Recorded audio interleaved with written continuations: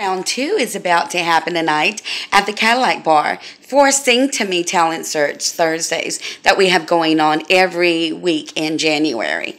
It starts about 8 o'clock p.m. and on the second week we will have some eliminations.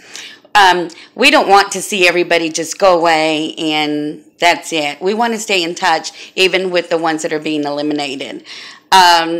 Most of them need vocal coaching or need to advance themselves in the music industry, and we have the connection, the network of team of members that are willing and donating by participating in this huge event.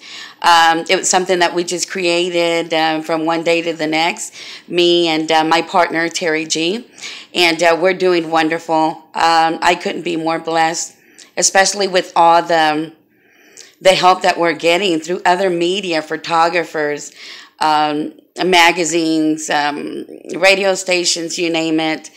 They're coming through for us, and we really appreciate that. I wanted to thank everybody, especially the Cadillac Bar, for always showing your support to all the rising stars, to the legends. You're making a lot of dreams come true, so I thank you very much. Once again, I'm Jina Inc., your host for Entertainment News Worldwide, and I guess I'll see you going on live today at the Cadillac Bar at 212 South Flores. Don't forget. So come on downtown and check us out. You'll be glad you did.